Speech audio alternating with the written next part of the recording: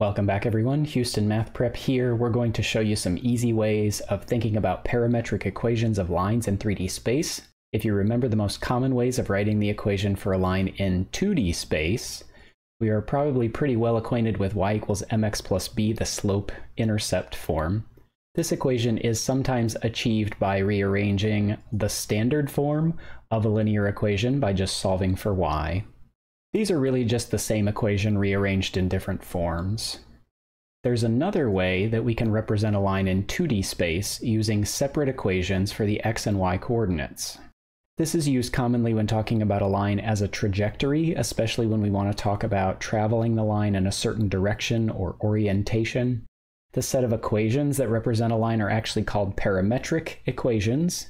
The reason for this, you can see, is that both the x and y coordinates are defined using some formula that depends on another parameter. Here it's t, which we usually assume represents time. So in 3D space, we also use these to represent linear trajectories, obviously with an additional z component. This is what our parametric equations will look like in R3 here. You can see each equation has a constant term and a linear t term. An easy way to read and write these parametric equations is to first notice all of the constant terms together in your set of equations. Together, these all represent some point in space that the line goes through. Now, a line through one point could be going in any direction, so knowing one point is not enough to define a line in space. We also need to know which direction it's traveling through that point. Looking at the linear t terms all together in our set of equations, these coefficients tell us a vector that points in the same direction as the line in 3D space. Let's start with some basic examples and we'll work up the difficulty a little bit as we go. So we want to find parametric equations for the line through point P, which is 2, 1, 4, and Q, which is 5, 2, 0. So if I just pick one of my points here, let's say this point P, and I call this x0, y0, and z0, or x naught, y naught, z naught. Okay, so if I think about writing my parametric equations, I'm going to have x as a function of t, y as a function of t, and z as a function of t. So according to what we told you before, this x naught, y naught, z naught, these are actually going to be the constants in each equation. So 2, 1, and 4 going down just like that. X naught in the x equation, y naught in the y equation, z naught in the z equation. And then what we'll also need is a vector that points in the direction of this line. Now we don't have that vector, but we can find the vector from P to Q. That's not too difficult to do. So let's go ahead and figure that out over here. So the vector PQ, right, would be the vector that goes from P to Q. We could figure that out using Q minus P. So that vector that comes from subtracting, we get 5 minus 2 would give us 3 for the x component, 2 minus 1 would give us 1 for the y component, and 0 minus 4 would give us negative 4 for the z component. So this is our vector that points in the direction of the line, and these simply give us the coefficients for our t terms. So since this is in the x position, 3 is the coefficient for our t term in the x equation. Since 1 is the y component in the vector, then 1, we'll just have 1t in the y equation. Negative 4 is the z component in the vector, so we will have negative 4t as our linear term in the z equation. So we get these three equations. These are our parametric equations. And this is a line in space that goes through both the point P and Q. You'll notice our points 2, 1, 4 here, 2, 1, 4, that's actually going to occur when these values are all 0. Think about if we plug in 0 for t, each of these t terms is going to go away, and we'll just be left with x equals 2, y equals 1, and z equals 4. So we can see when we plug in t equals 0, we get this point x naught, y naught, z naught here, just based on how we built the equations. So that means P is actually on the line at t equals 0 on this trajectory. We could do a similar thing maybe and figure out what time value are we when we're at point Q, at the point 5, 2, 0. Say t equals something there. right? Well, we could figure it out by, I think, just taking these equations and setting them equal to these values and seeing what we get, right? So let's just do that with the first one. If we take 2 plus 3t, and we want to know what value of t puts us at the point Q, well, the x-coordinate at Q is 5, so this 2 plus 3t must equal 5, right? And this 1 plus t, the y-coordinate, must be equal to 2, and 4 minus 4t must be equal to 0. Well, you can solve any of these for t, and I think that you get t is 1 in all of these. So this is the point where t is equal to 1. And so you also sort of get this idea of orientation. If you're thinking about traveling forward in time, which is what we usually do when we talk about a trajectory. So if we were here at time equals 0 and here at time equals 1, I think you can see that we're actually moving this direction forward in time, an increasing value along the line. So you can think about these points as we pass t equals 1 and move further and further. These are larger positive values for t. If we wanted to consider negative values for t, and sometimes we don't, but if we wanted to, then that means these points over here are actually negative values of t. As we move farther and farther away from p, we just get larger negative values. So now let's use that idea of those t values and solve this one. If we want to find parametric equations for the line segment, so a piece of the line, from 214 to 520. Notice same point P and Q here, we're just not taking the whole line. So remember before, this was at time equal to 0. This was at time equal to 1 we just found. And we already know generally how to set up these equations, right? For x and y and z in terms of our parameter t. We can take this value 2 and the value 1 and the value 4. That's our x naught, y naught, z naught from before. We found the vector, right, going from one to the next. This was 2 plus 3t. This was 1 plus t in the last example. This is 4 minus 4t from before. So this gives us the line through P and Q, but we only want the values between 0 and 1, including those values. So what we need to do is also specify a domain for the parameter. In other words, we need to say that t, time, is only allowed to be considered between the values 0 and 1. And so that will indicate a line segment. So limiting the t values to some interval tells us that we're talking about a piece of the line, a line segment, rather than allowing t to be any real number where we're then talking about the entire line.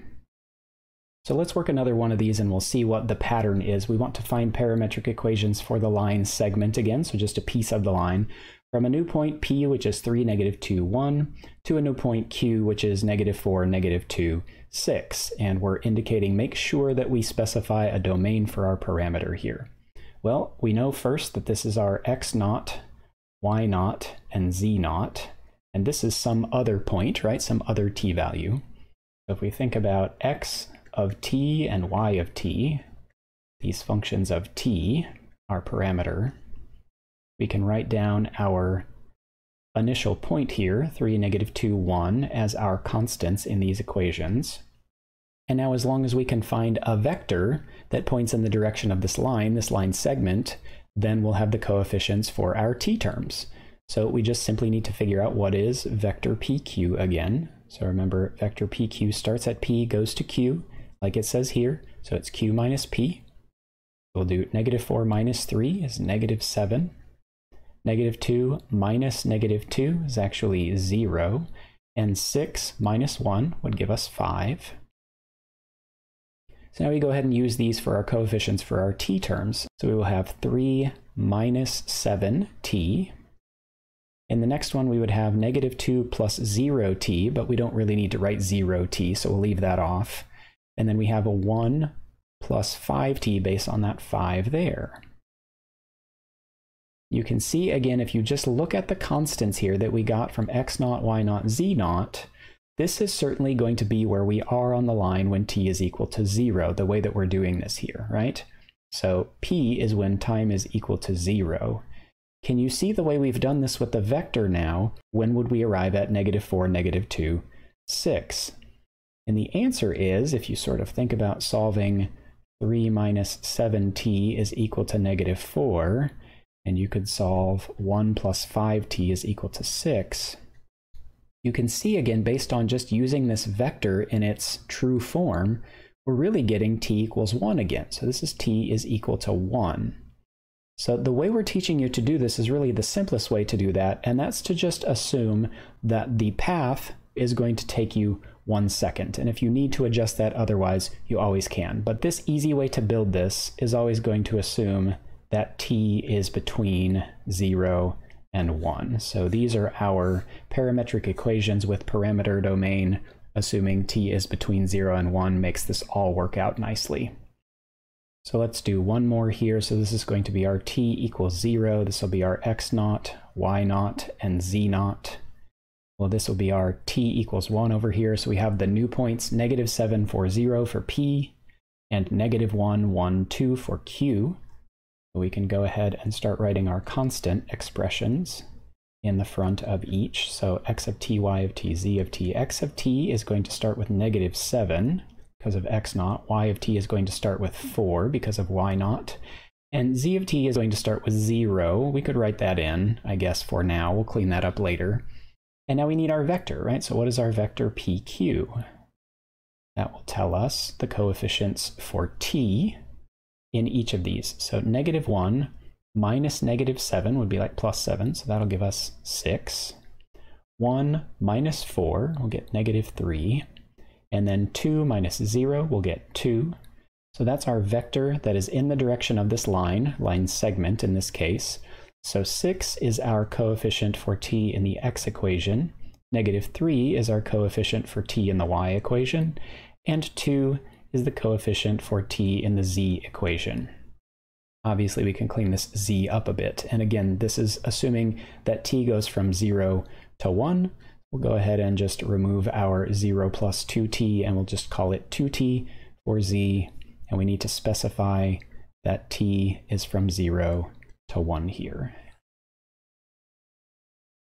Okay, so let's look at one where it takes us not just 1 second, it takes some other amount of time to get from p to q. So we want to find parametric equations for the trajectory that goes from p to q that takes 3 seconds. So we're going to start at p, we're going to end at q, and we want it to take 3 seconds. So in other words, we want this to be at t equals 0, let's say, and this to be at t equals 3. We can still use our x naught, y naught, z naught idea here. So we can still think of x and y and z all starting with those constants. So x of t is still going to start -7. Y of t is still going to start with 4, and z is still going to start with 0. We'll probably take that off at the end. And there are a couple of ways to do this. You can sort of write out the vector that you had before and sort of adjust it by a multiple. That's one way to do it. Let's just think about another way to do this, right? So let's say we don't know the coefficients for t. Let's call them like a, b, and c, for example, okay? Now, why might we do that, right? Well, the idea is we want to get to -1, 1, 2 when t is equal to 3. So here we could plug in 3 for t, which is what we want, and then figure out what these a, b, and c coefficients are. So let's go ahead and do that. So in other words, -7 plus a times 3 should equal this -1, the x coordinate, right? And for the y, 4 plus bt, so 4 plus b times 3 should equal +1.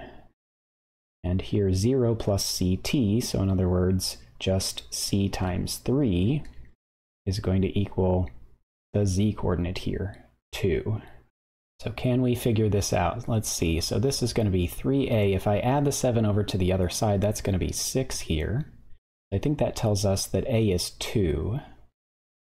And then we have 3b. If I subtract 4 over to the other side, that would be equal to -3.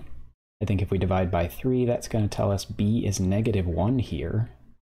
And then if we have 3c, if we divide both sides by 3, that's just going to tell us straight away that c is equal to 2/3, right? Okay, so we have our a, b, and c, so let's go ahead and write this down. So in this case, our x of t is going to be -7, a was 2, so it'll be plus 2t. Y of t equals 4 plus bt, so b is -1, so that'll be minus t. Z is equal to just ct, and c was 2/3, so 2/3 t. And we know our time domain, our domain for t, our parameter t, should be from 0 to 3. Let's take a look at this versus this was the same trajectory. In the last example, it took us 1 second. In this example, it's taking us 3 seconds. So let's sort of notice the difference here. We know, of course, our -7, our 4, and our 0 are all going to be the same. But in the last one, you'll notice we had 6, -3, and 2. And over here, now that we're changing t to be up to 3 seconds, we now have the values 2, -1, and 2/3. So what you might notice here is actually our constant terms stayed the same, but actually our coefficients were all divided by 3, right? In other words, we want to travel this trajectory 1/3 as fast so that we get there in 3 seconds instead of 1 second. So if you sort of get that pattern down, that's another way of looking at adjusting a multiple of your coefficients for t. All right, hopefully this introduction helps you to work out your parametric equations for lines in 3D space, everybody. Thanks for watching. We'll see you in the next video.